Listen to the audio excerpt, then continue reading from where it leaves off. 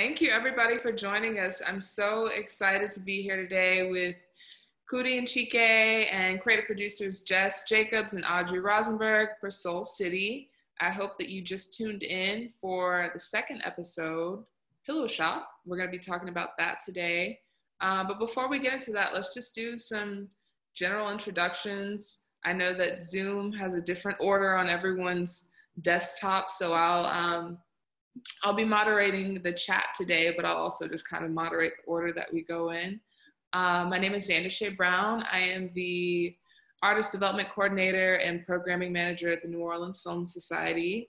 I'm also a filmmaker myself, and I think part of the reason that the team reached out to see if I was interested is because horror is so my genre, especially Southern-based horror. Southern Gothic horror is definitely my bag, so I was super excited to have the opportunity to moderate this chat today with these really dope creative people and you know, have them represent our city like this.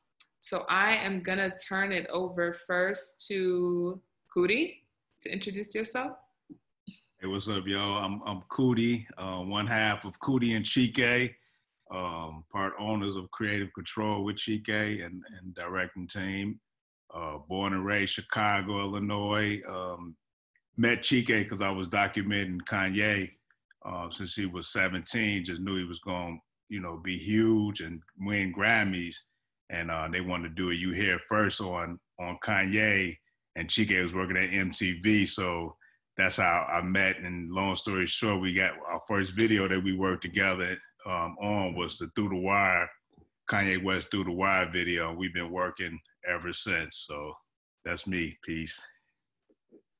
Peace and Chike, the other half. I might as well go from New Orleans, Jackson and Danielle, third ward. And yeah, happy to be here. Happy to be able to represent the city. Jess, Audrey. Mute.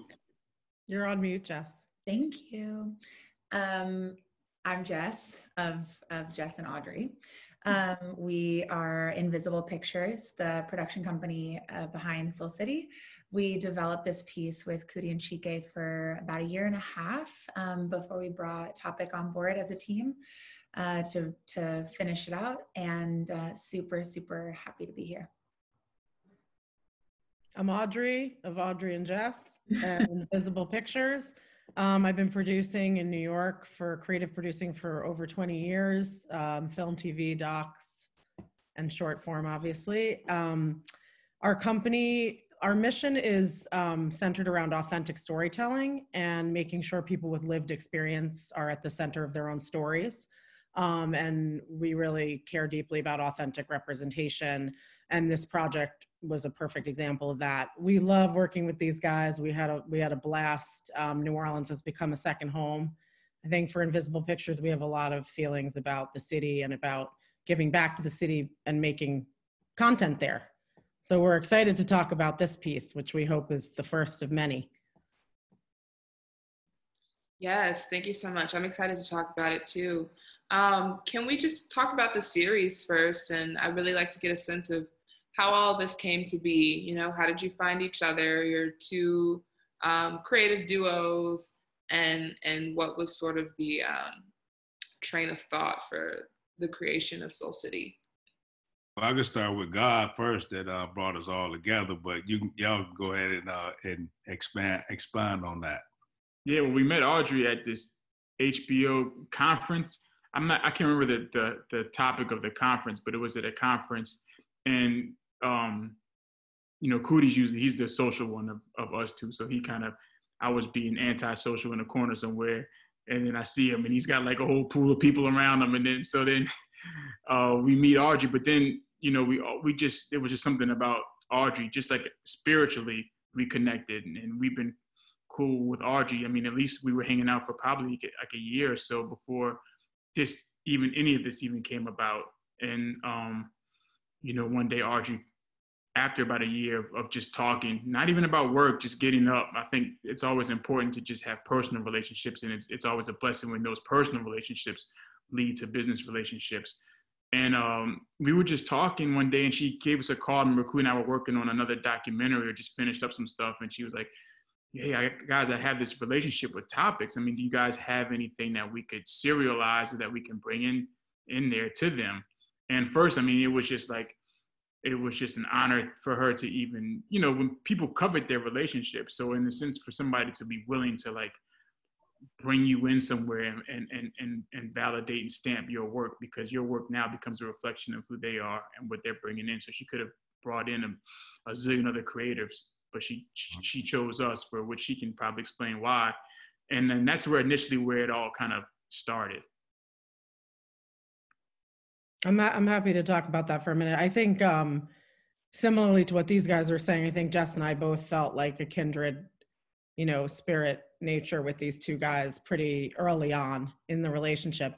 And we were just interested in their work, and we were pretty amazed by their work and their body of work even up to that point. And I think what amazed us more is that they hadn't really done as much narrative work, but they clearly had that talent. I mean, there was just no question in our minds. So it became very exciting, both because of the mission of the company.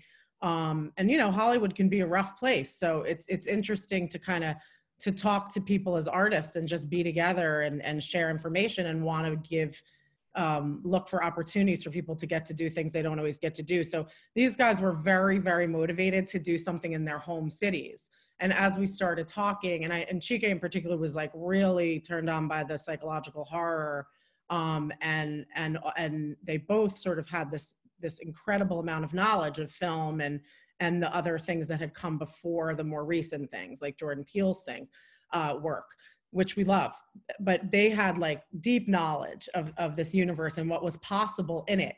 And so I think that just got us talking about, you know, what would be cool to do and how could we shape something, and we do have 2 seasons already in mind, but one New Orleans, obviously you've seen 3 episodes in Chicago, and there's something about people in their city.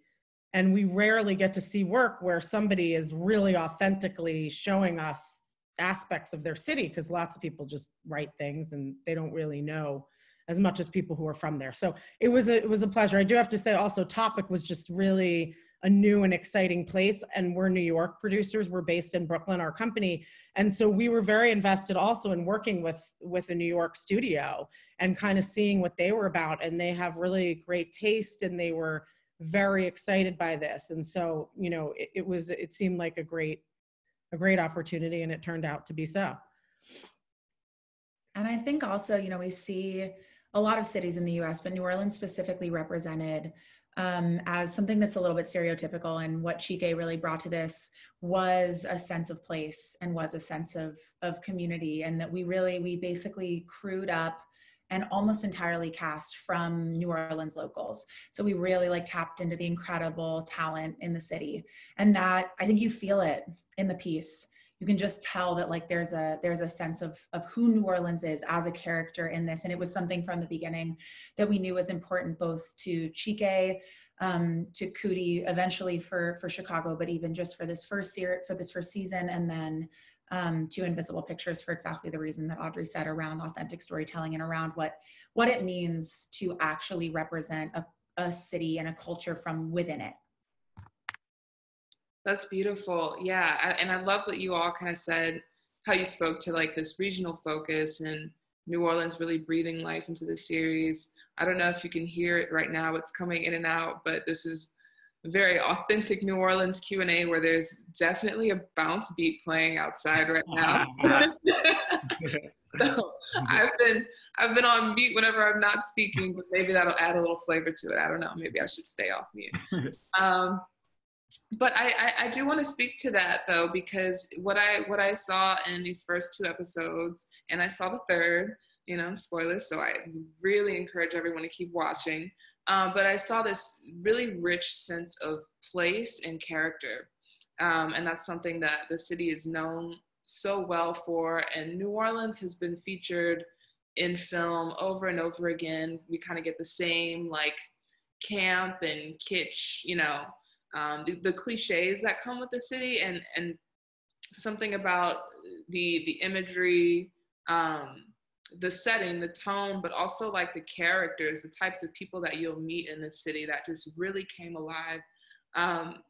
And so I'm interested, you know, knowing Coodie and Chike, that y'all are respectively from New Orleans and Chicago. Like, I obviously see the desire to speak to those cities, but I'd love to hear more about, you know, what it means to have the city that you're from, and maybe, you know, Chike, this is for you to speak to, but for all of you that have sort of made New Orleans into a home, what it is to have that as a setting for a film and to breathe life into it in a way that only, you know, New Orleans natives can do.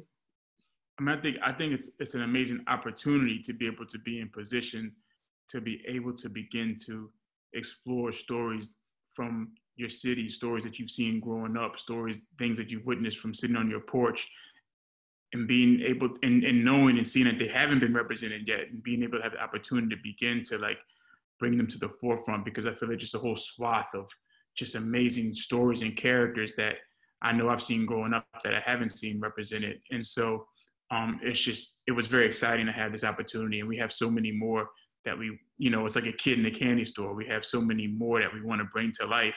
I feel like we just grasped this. Even these were like, out of the ones they know, Audrey know, because we've talked about so many different ones, these were just sort of like the ones that were the easiest to sell, because, you know, we want to really dig deep underneath the rug, you know what I mean? So it's just amazing. Like, I'm excited to just show the different versions of our culture that exist, and really branch that open. And I know it exists in every city, but I know New Orleans for me, is very special because it's very unique. And I didn't really realize how unique and special New Orleans was until I left New Orleans, and then came back home, and being able to really see the culture, see like my block, and just see my neighborhood, and see it with a different lens on, from having traveled now different places.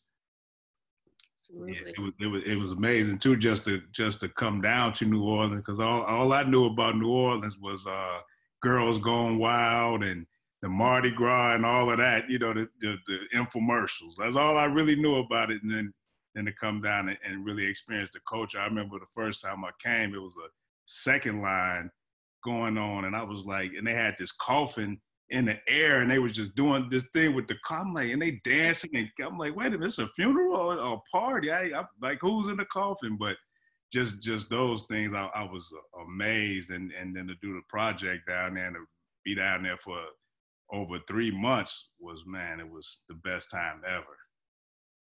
Awesome. Oh yeah, I mean, it's definitely a place of celebration and grief and all kinds of things, but it gives me so much joy to see other people recognize that for the first time.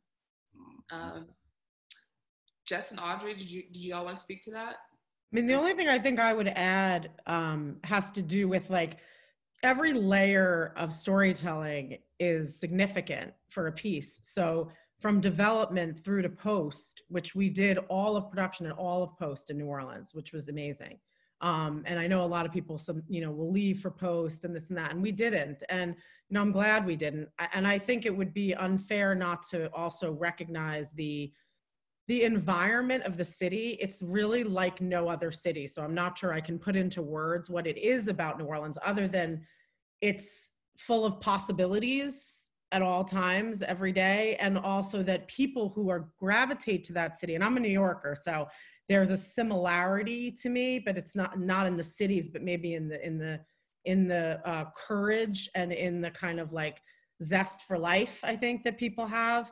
And our crew and our cast, as Jess was saying before, I mean, we worked with incredible people who are they're all from New Orleans. They all live there. They're all invested in their city. They're true professionals. They know what they're doing. And, we loved every day of working with them. We loved every day. And working with our writer, Renzo, I think for Jess and I, and I'll speak for both of us, like, it was a wonderful, like, experience of also just like having an open mind and really allowing people to tell their own stories and listen and learn, and not make assumptions, and understand when you are making an assumption or you're coming from a different background or culture and you don't know. That's the thing. Like, you know what Hollywood tells you, you know, which hopefully we're changing to some degree, you know, and there's wonderful work being made in Hollywood. But what I'm saying is, from a representation standpoint, we haven't even scratched the surface on these rich cultures and on people and how people really are. So we're trying to bring that to people because it's important. But in the process, I think for Invisible Pictures too, because it's so important for us to listen and to learn and to be able to make space for other people to tell their stories. They don't need us to always tell you anything. You know, it was a complete privilege to be able to be part of it, and then to be swept up in the energy of it. Well, and I think that that's why it's so exciting to be able to be talking with you, Zandashé, like through the New Orleans Film Society, because like this is the community of people that we really felt that we were ingratiated into, that it wasn't something that we felt entitled to. We walked in like super humble and said like, we have to learn. And like that opportunity was just super, super cool. And then, you know, given that everybody just watched Pillow Shop, you know, I think that as a team, that was the one that we were sort of like, okay, it's the least New Orleans specific as far as how it was constructed. Chike and Coodie always say like, you know, that was one that could have kind of been dropped into different places, except that then when you think about it, what it is to be sort of walking in as an outsider to New Orleans, and then also the statistic of the number of Black men that are unemployed in New Orleans right now, and to see what Andrew is going through trying to find a job and how desperate he is. Like there actually is a connection to the place, and that just comes super authentically out of the people who created it. And that there is a connection to like what's happening on the ground, even when it isn't super explicit. Like this is, you know, we're dealing with like some of the Black magic, some of the sort of underbelly stuff. It's like, no, this is just sort of the day-to-day for so many people. And in an episode like Pillow Shop that might not feel on the nose like it's connected to New Orleans, there actually is so much that in its depth has like a real nod to the like the issues, and also just the place and the people, and the beauty of the city that does welcome newcomers. And like, I mean, like Audrey and I, and like Coodie. Absolutely, I definitely see that. Well, yeah. To that point, let's talk about Pillow Shop, which I so enjoyed. I hope everyone watching is following, you know, from that episode. And I want to talk about our favorite moments, you know, so I'm going to ask that question of you, whether that's, you know, how it came out in the film, or favorite moments on set, or any stories behind production. I'm just curious about that. But I love suspense building, and there's layers of story happening in this episode between the main character, whose name I'm forgetting, but you know, his relationship between, say it again. Andrew's relationship with his wife, who doesn't seem to have enough time for him, and, you know, him seeking this like escape and not being able to go to sleep. And so he gets this pillow from the Pillow Shop, which is, you know, the kind of stuff that you would expect to find in the French Quarter or some nook or cranny somewhere like that. And so we see in this episode what he's been escaping to in that sleep. And the moment that his wife laid down on that pillow as well, that suspense just rose for me so much, because I was just, you know, not only was I anxious about her safety, and this clearly doesn't look like a safe space for anyone, there's something threatening here, but I was also anxious about, well, what is she gonna see? What is she gonna find when she gets there? And so I just thought that's such a great way to weave together those types of themes and stories kind of into one. But I want to hear from you guys, like in any order, you know, what were some of the most valuable moments in that episode for you? I think for Coodie and I, especially for Pillow Shop, it was just the process of actually getting that made, because that was a story that we had been sitting on for so long. I mean, we developed that story back in probably like 2007 in LA. Like I had a dream. It was a straight dream, and I woke up like it was 5 a.m. and I like woke Coodie up. I'm like, Joe, I had this dream. Like we gotta. I told him the dream, and then we just started writing the story together to the point to where like we had even developed a whole like we wrote a whole story out for it, like a short story. So we wrote into like this actual story, which was like a little. Wow. As much as I can get. You can even see like the guy in the background, and it's so close because the character we casted almost feels like that character. Yeah. We wrote this whole Yeah. whole story out for it, and so to be able just to kind of to see that come to life, you know, and there's so many like, even though there's been various iterations from like what we've incepted to what is on the screen, you know, because that was constructed to be like a feature-length film. At one time, we had it written. Somebody wrote a feature narrative and based it in like the Scottish Yard or the London Yard or something in 1800s. Yeah. So to see it like it go through all these different versions, but to see it still be able to maintain the core and of the storytelling, no matter like how we frame it. So then to frame it in New Orleans, because I still feel the essence of it was always this villa, and this villa always felt magical, like one of these courtyards that you would find in New Orleans. So to be able to still have all these elements and be able to wrap it around the city was awesome to see that come to life. That's awesome. How about you, Coodie? Audrey, Jess, what are some favorite moments or just background stories?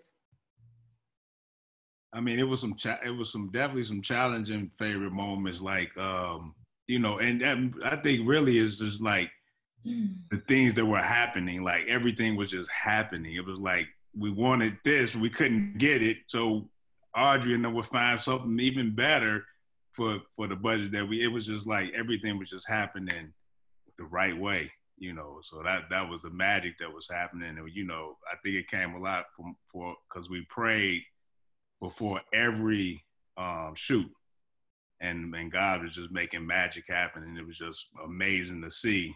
We had one day to shoot this hotel, the whole dream sequence in Pillow Shop, and we all was like, how are we gonna do this?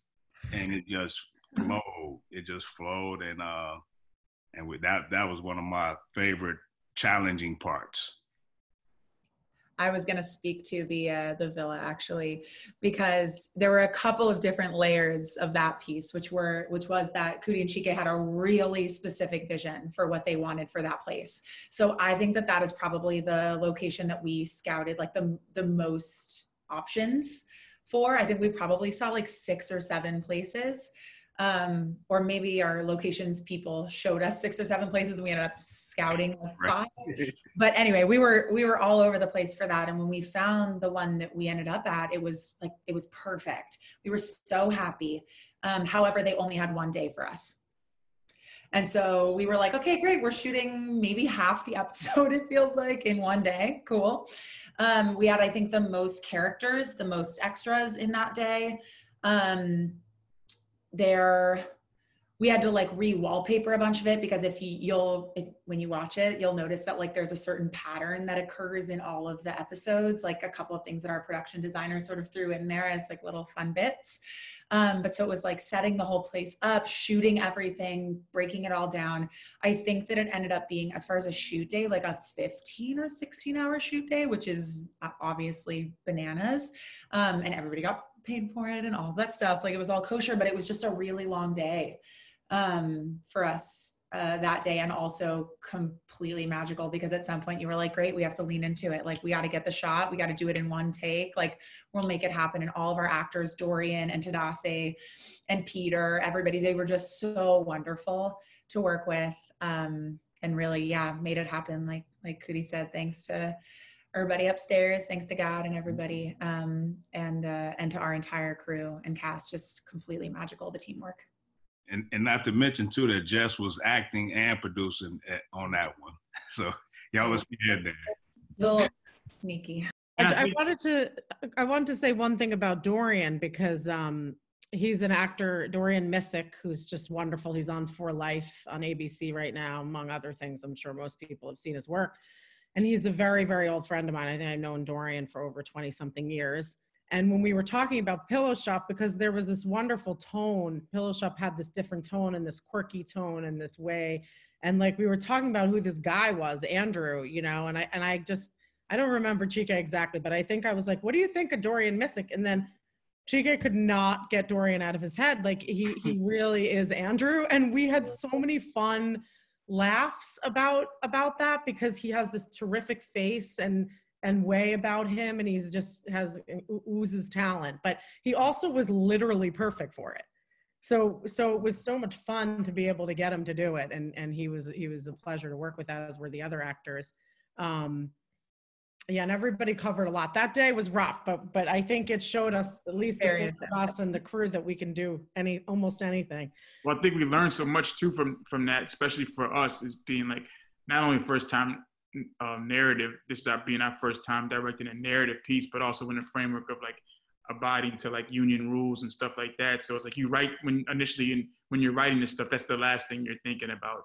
And so initially we had written this whole elaborate piece to have taken place in this villa, sort of like imagine just any of the villas like in the French Quarter. And we had where Andrew's wife finds herself in the back of the villa by a ladder, this ladder that goes all the way up, kind of like Rapunzel, but like a twisted backwards version of Rapunzel, where like Rapunzel's now not in the castle, but on the ground, right? And so, we never thought, so we were trying to figure out this, and we were fighting, like Audrey and Jess, God bless, were fighting nail and tooth to really get us this villa. But then Audrey's like, but you're gonna need like a stunt person to play. And I'm like, what? I'm like, yeah, like she has to climb up a ladder. Like you just can't have your actor climb up a ladder. Like, and I'm like, these are the things that I'm not like, oh, I never thought about that. I didn't think about that. I'm thinking, okay, because they actually has to fall from the ladder too. So we need a scene where she has to fall into like a green bag, like a green screen to fall. But it's like, that's a stunt. And a stunt person's another high. So it's like being able to like have to calculate, production needs versus creative needs. And that's the first time I think we've ever had to deal with that versus in narrative. In docs, it's easier because you can find your way around it easier. But in this, we had to quickly like creatively respond in a way. I think I'd like to hear a bit more about your journey, Coodie and Chike, into narrative. Because you have such, an impressive resume with all of your work. I was looking at some of the music videos you guys have done before, and I was like, this is incredible. But what's the most surprising thing, or I don't know, challenging thing? Like, what's the most significant difference that you've noticed in moving the narrative? And before you answer that, I want to say, anyone watching right now, please feel free to enter your questions in on the chat on Eventive, and I will bring them to our panel soon after I get all of my questions out. Well, I can say, well, it's like you always, as because we just, we storytellers, so you always have to prove yourself. We did Through the Wire video was #1, and then we went, we thought we was going to do a movie. We went out to LA and signed with Charles King and William Morris. And he was, sending us out, but we was always considered first-time directors. But we had a lot of #1 videos. And so we were like, okay. And then we just focused on like really working on our craft, which led us to documentaries. When we did the ESPN 30 for 30 Benji, that was our first long form. So then we like, okay, now we good. We did a long form. So now we can go to the next level. Nope. We'll pitch again for things, first-time directors. They'll give it to somebody else.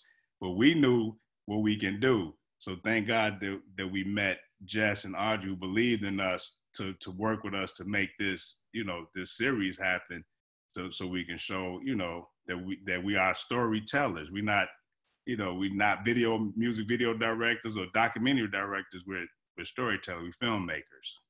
Yeah.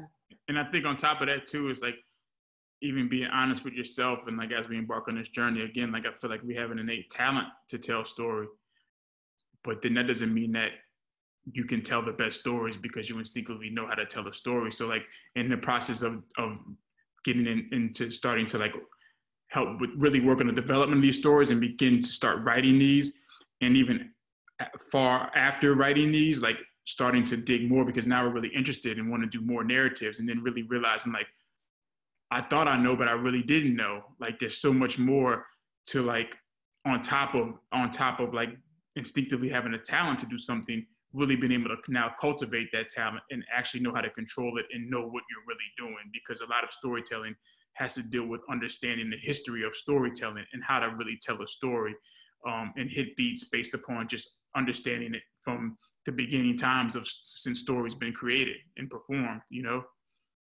Yeah, that's great. Well, I think I have one more question before I spin things over to some of our questions in the audience. Watching Pillow Shop, you know, Twilight Zone comes to mind. And with the series overall, just, you know, a good horror anthology or sci-fi anthology, that's kind of like the basis in a lot of ways.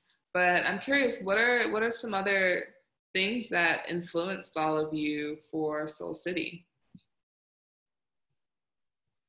I mean, definitely Amazing Stories was a huge inspiration because of the way how it's classified as horror and how it handles horror. It's not necessarily like creepy or horrific type of horror that's going to have you in nightmares. It's more the type of horror that just deals with a lot of psychology and offers a lesson at the end of the piece and just makes you think deeply. My mother, like, that's the one thing she would like let me stay up for when I was in school was always like Tales from the Dark Side or like these like Amazing Stories. So like we just, to this day, we still try to outhang each other and watch those types of projects. But each individual story, I think, had different inspirations to us. Like in Grace, like Killer Sheep, Charles Burnett's Killer Sheep was a huge inspiration as far as the black and white and how he like was able to portray like the era, and even some of the photography work. Gordon Parks really inspired, like, you know, how we were trying to capture like a lot of the soul in some of those frames. So you know, we found inspiration even particularly on each individual piece. It's the reason why they kind of stylistically are also a little bit different from one another. Nosferatu, as far as like how we handled some of the shadow work, was definitely a huge inspiration within how we carried the character of Expedite. So, and Get Out was perfect.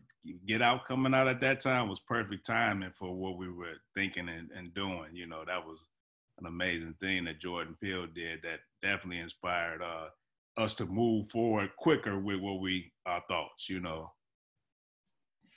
And I think it's really interesting to sort of jump off of what Coodie just said. Like, when you have Get Out come out and be as successful as it was, it also helps sort of show people that might not have otherwise seen this as a possibility to see that it really is possible, that there really is room for genre to say something super interesting about race, about people, about gender, about all of these different things. And I know that, like, I'm saying this as a white woman, but like the opportunity to sort of say, like, there doesn't need to be one Black man telling stories through genre about racial experience. Like, there's opportunity for a plethora of stories and all sorts of different stuff. And so, like, when this opportunity came up, I think that Topic really saw they're so visionary in so much of what they do already. But I think the fact that Get Out had just come out, to what Coodie said, like there was room to sort of say, like, okay, wow, like there's a hunger for this. There's like a real appetite out here. And then for us at Invisible to also say, like, great, and it shouldn't just be Monkey Paw that is doing this. There should be all sorts of different folks. Monkey Paw is Jordan Peele's company, for anybody that doesn't know. That there should be all sorts of different people from different spaces and different like cities telling their stories through this genre to really illuminate what's happening, what's out there. I also just wanted to say something about cinema in general, because I'm remembering a lot of conversations that we had in storyboarding, and you know, these guys like educate themselves. They've educated themselves. They are filmmakers. They know a lot, and they're influenced by cinema. And cinema matters. I know we're in a new phase of life and things are on phones and other places, but like Chike and Coodie had so many things to draw from, and they're extremely visual. Now, Jess and I also are absolute lovers of cinema and of storytelling in general and what media can do. But it was like our DP, Josh Bagnall, I mean, he worked himself to the bone within our budget and our schedule to try to give us, you know, as much as we can in collaboration, the kind of looks we wanted and shots we wanted. And these guys are extremely meticulous about that. And all I can say is we're super proud of it. And if you give these guys more money to do something and like more time and more whatever, which I'm not complaining, you have no idea, you know, what the contribution could be, you know, and I'm looking forward to it because I'm gonna go get that money. But I'm just for these guys and whatever. But I'm just saying, like, you know, budget matters and time matters, and it's all a gift. Like, this was the most incredible experience. And we did a lot. We did a lot, you know, with what we had.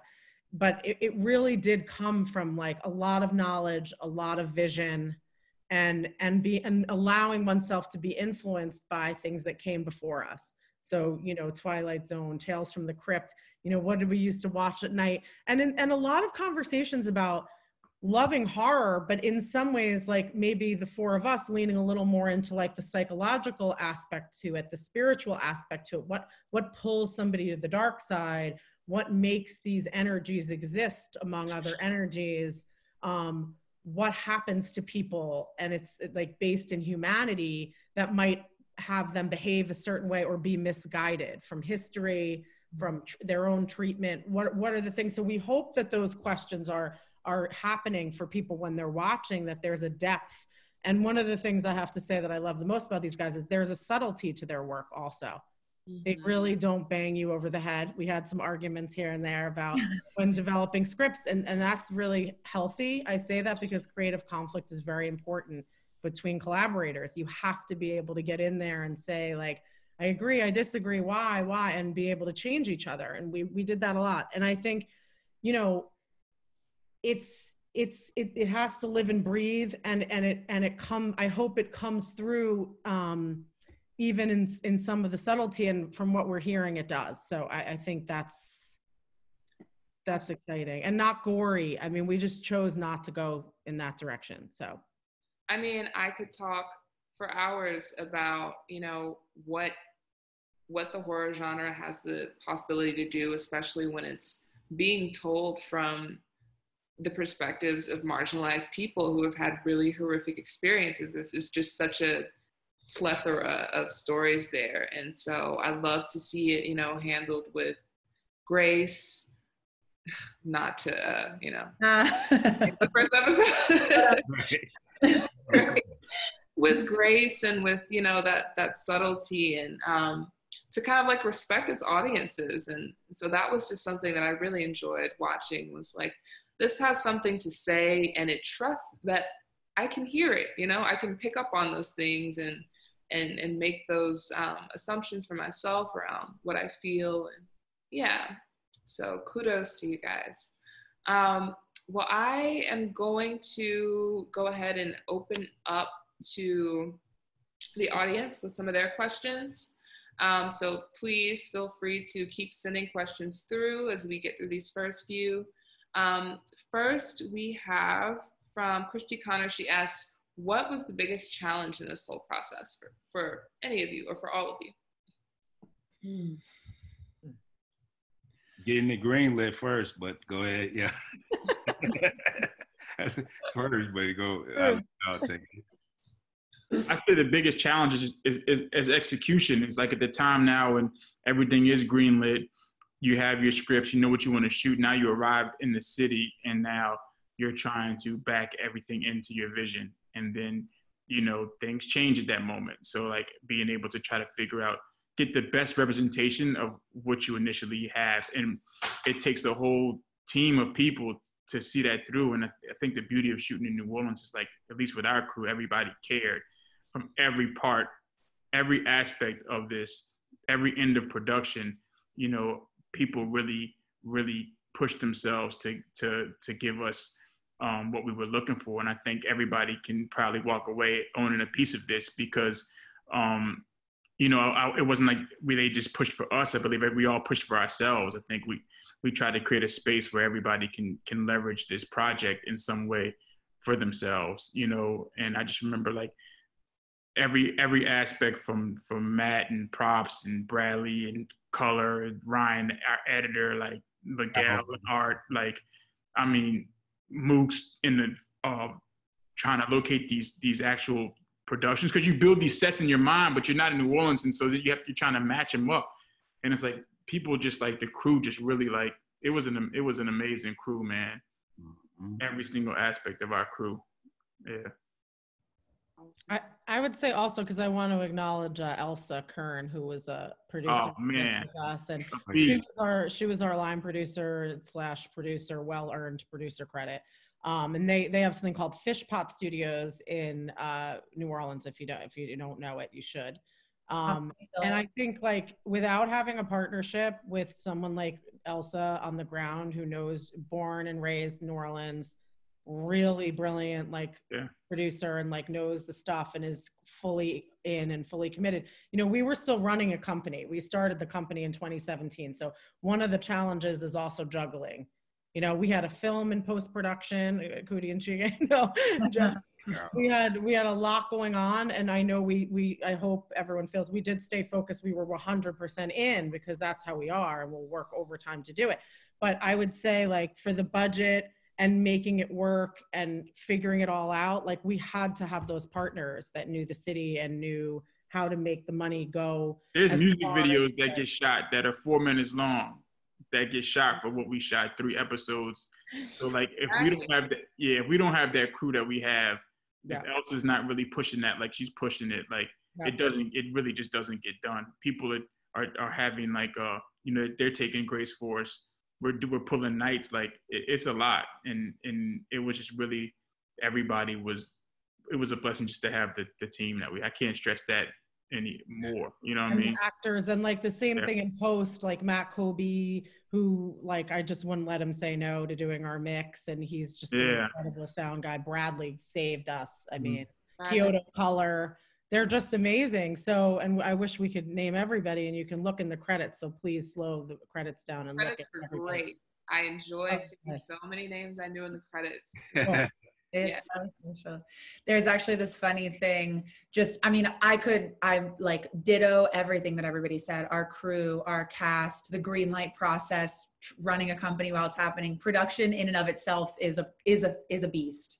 So, like, all that stuff is super true.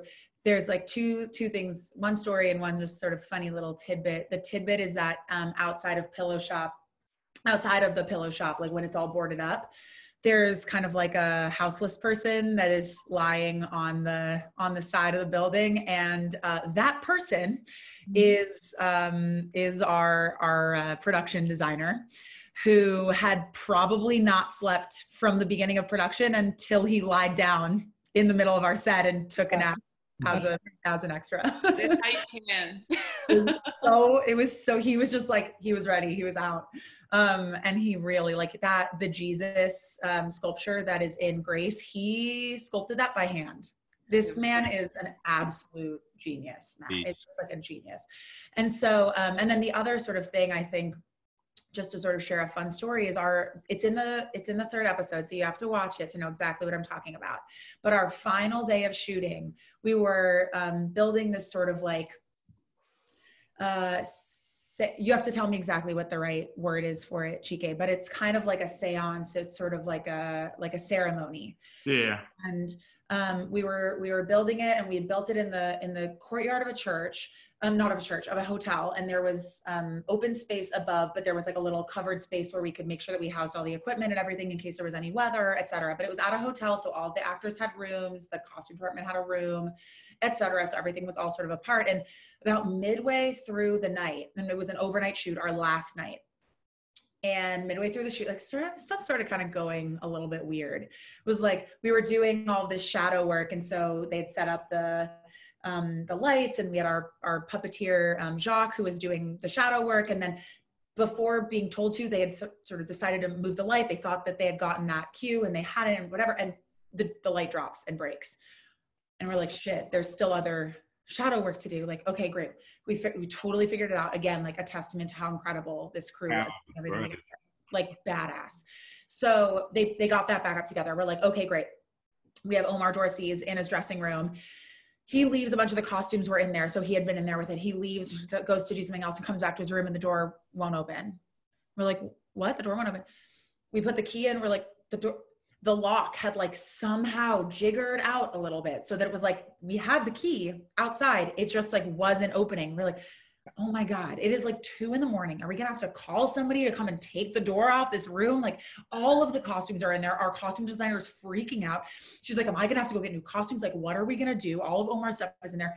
All this stuff is freaking out. There's just like this. And then in the middle of the night, it starts raining. So we're like, okay, great. We have pyrotechnics. There's a bunch of fire in that space. We're like, okay, great. Move all the gas and all the fire out of the rain. Okay, great. We'll move back. Oh no, it's raining again. Move it back out. Okay, great. You can move it back in. And it was just like this sort of crazy moment where I think the 4 of us looked at each other at one point and we were like, the spirits are alive in New Orleans, man. We are recreating a spiritual convening and they're pissed. They're mad at us.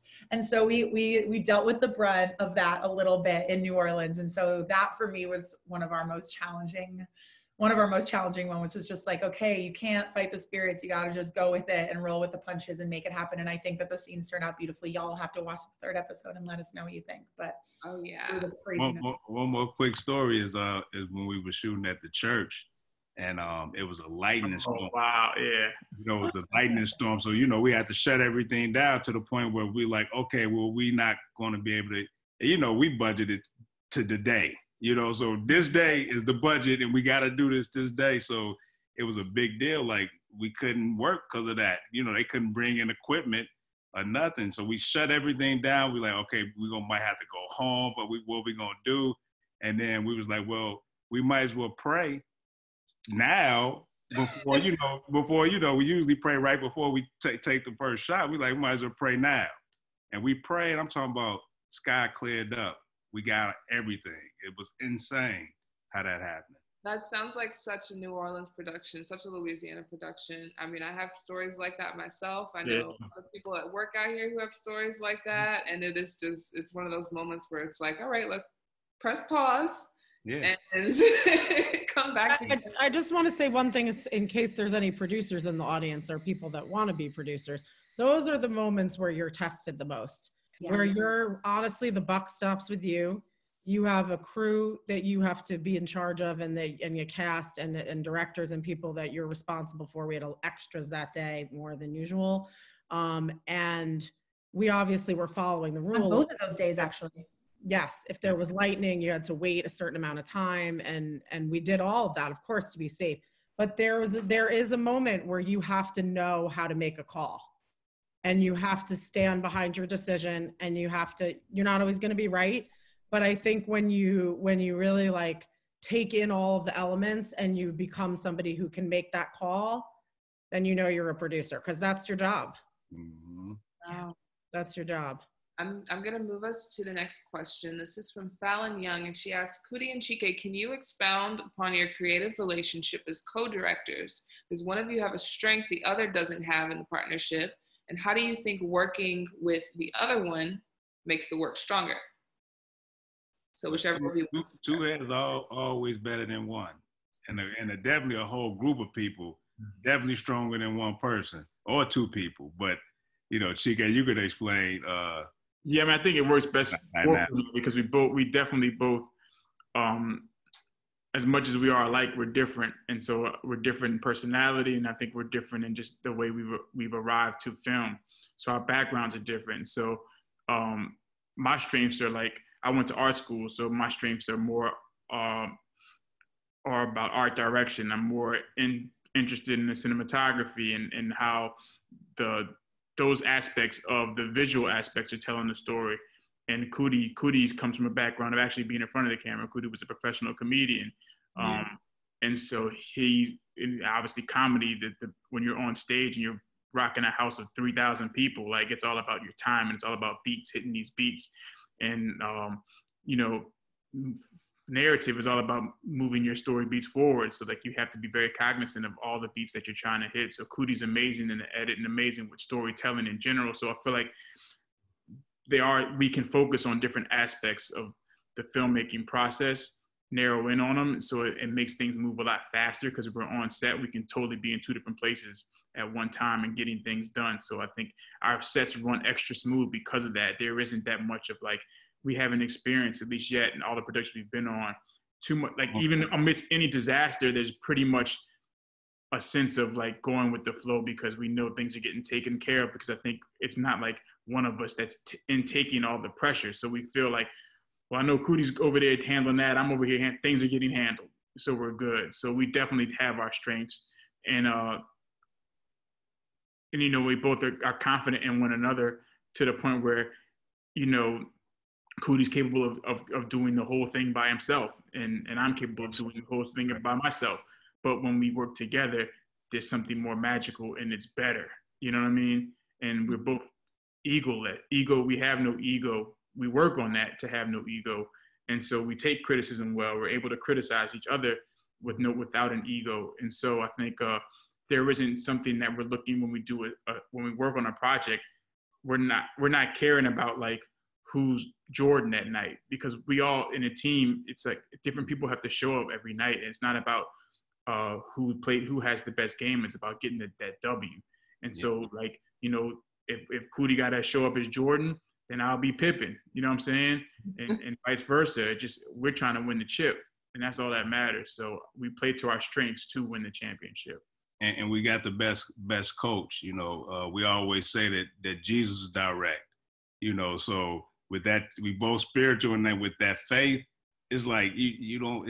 It's almost like you don't have. I used to worry like when we about to do a music video, and I'd be like worried about things. What if this happened? What if that happened?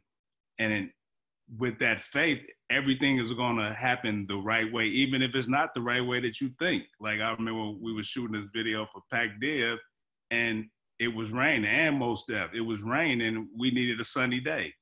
But when the rain kind of cleared up, the sky that we got was better than what we even can imagine. You know, so it was like God did that. You know, Jesus did that. So that's definitely helps with you know, when you have that type of faith. Is insane, the magic that happens. And I know that Audrey and I talk a lot about how incredible these guys' partnership is. So I'm just gonna pop in and say neither of us have ever seen a duo that works together like these guys work together. The mutual respect and trust and appreciation for the artistry and what the two of them bring to the table. It's just super inspiring, and it's an incredible thing to get to work with. So we were super lucky. Oh, thank you, Jess. Yeah. Our next question is coming from Miguel Asala, and he asks, Miguel's a beast. Where? Yeah. He's on our crew.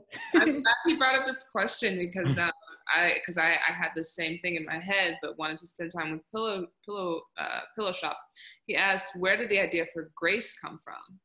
Oh, so Grace came from, we were just rummaging through the internet one day, and there were these images in Hong Kong of some of the living conditions of people like living in these really like these small cubicles.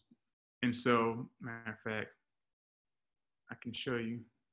Oh man, you have the shot. So it was like these little cramped spaces.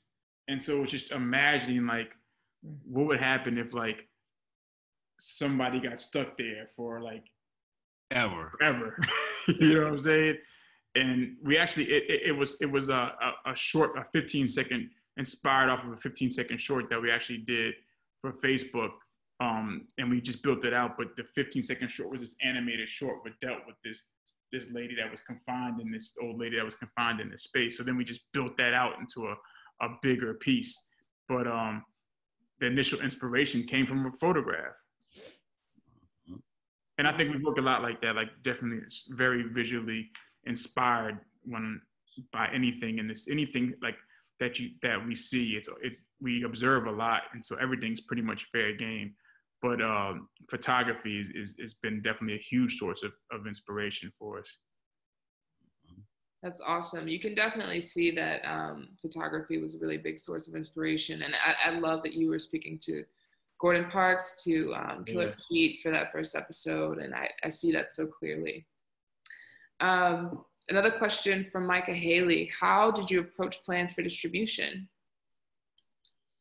I mean, I can answer that. I think we were lucky enough to have it all in one, because Topic is both a studio and they were also going to be the distributor, because they now have an SVOD of their own that is where you're able to see Soul City. So the studio that financed the project is also the platform. And Audrey mentioned earlier, they're a New York-based studio, which, you know, there's a lot of studios that are based in LA, and it's super wonderful. We all four of us travel there all the time. But to really be able to work within New York for the four of us who are all New York-based, and then to obviously go down to NOLA to shoot and post, there was a really cool opportunity to do something that felt like it was in our hometown, and then to bring it down to Chike's hometown. And bring it home. And it was interesting because they were a .com when we first met with them. So they had a website that was topic.com that was sort of like it was a combo of like journalism and videos and like a bunch of sort of other stuff. And they were sort of month by month themes that they were doing. And so we had, you know, pitched it to them for that platform. And then as we were working with them, they developed this SVOD and launched it. And so we ended up being original content with them. And so it was also really a special experience to get to grow with Topic, and one that felt super intimate and really unique. That's awesome. I think I have another question for you guys too, actually, because, you know, we have these two partnerships, these two creative partnerships here.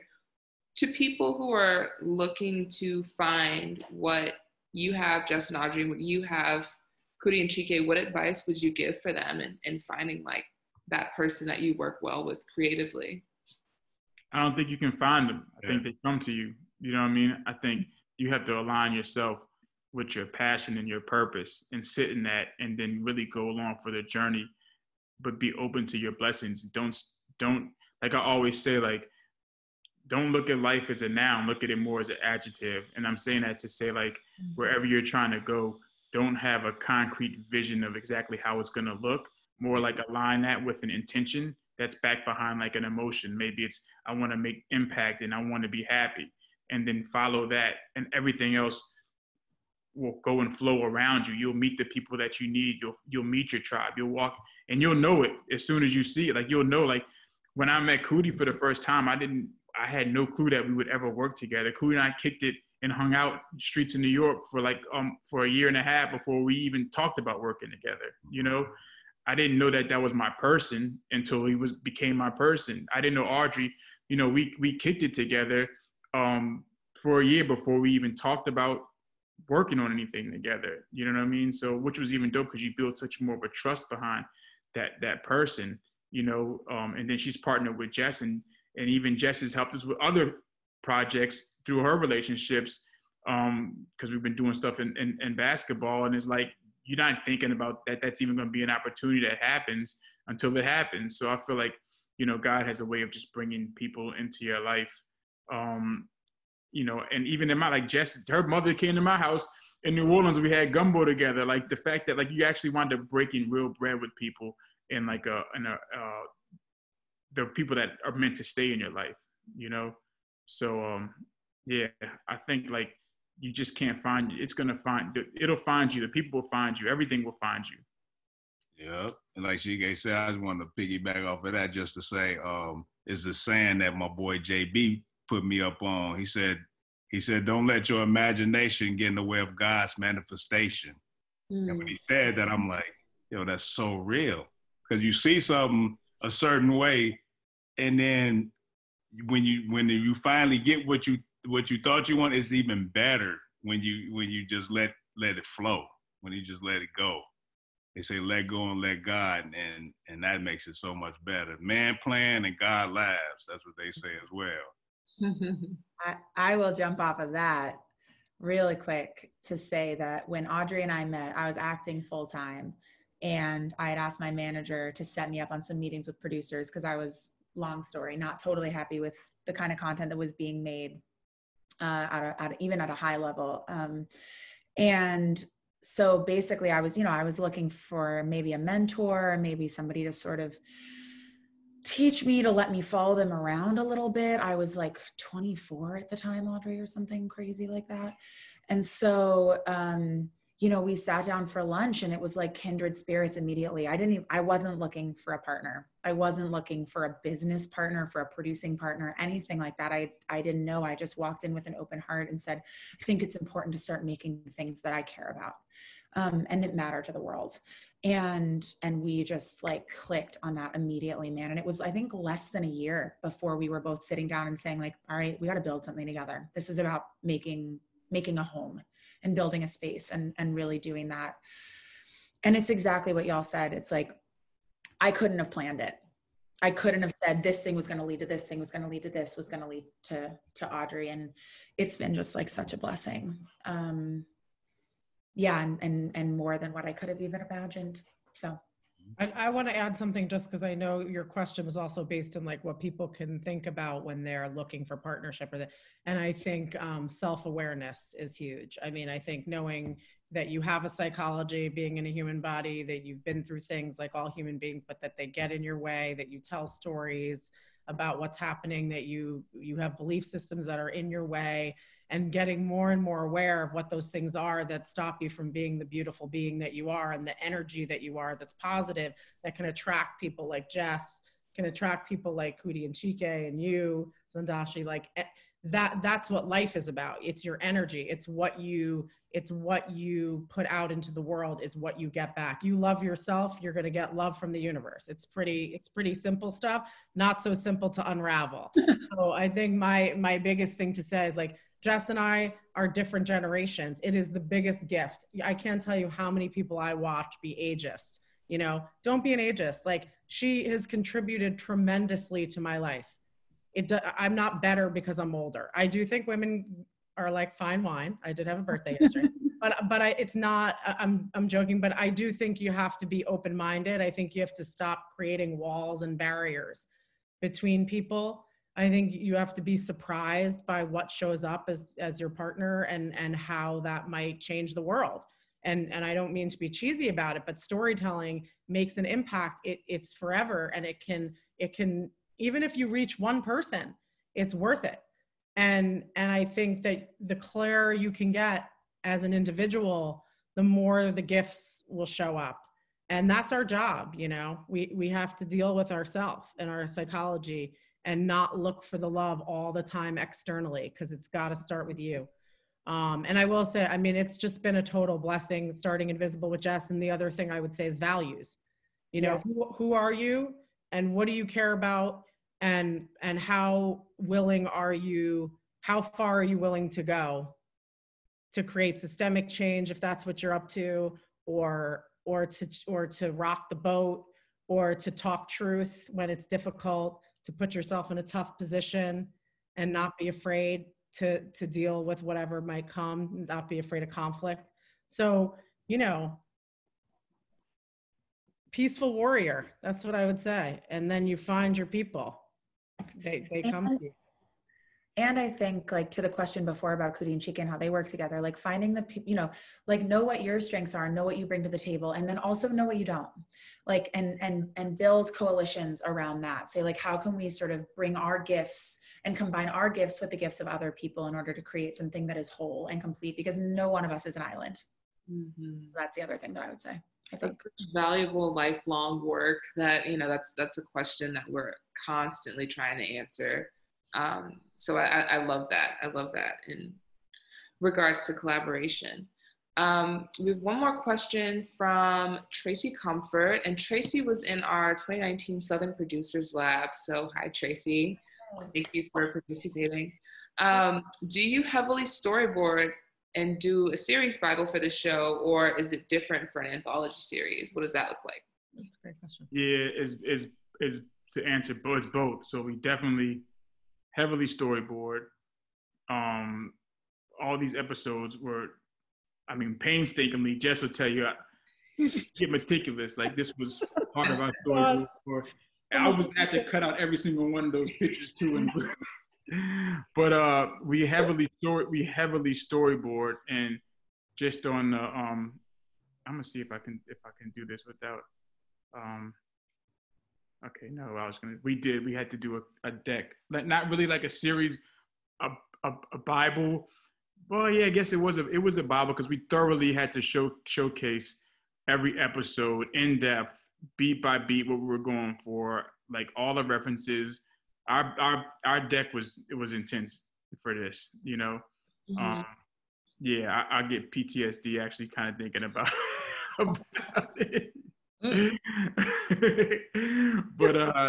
But that's part of the process. I mean, you know, you can't leave any room for anybody to reinterpret what your vision is to the best of your capabilities. So you have to be very detailed and meticulous about expressing your the story that you want to get across. But then at the same token, you can't get married to it either. So no matter how much you storyboard, no matter how much you put this Bible together, down to the shooting day, you have to be prepared to be malleable because anything can happen. And as a director, like Coodie and I, we have to be malleable enough to quickly think on our feet and be okay with another creative solution that we could have never even planned to have to even make.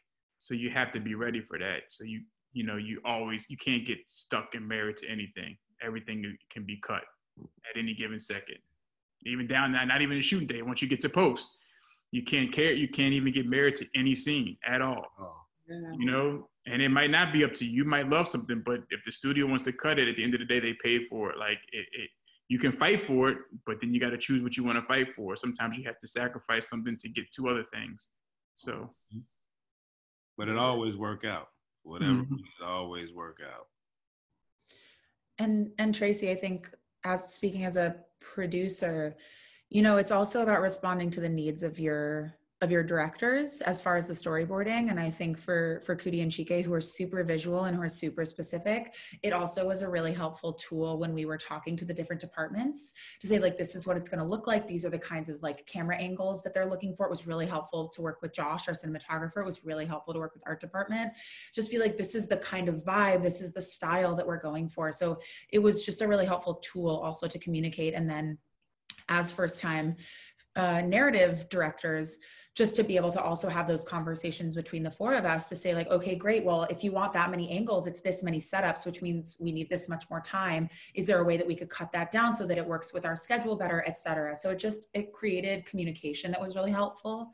That, you know, some directors might not need that, but it was really a tool that we were able to use here. That's great.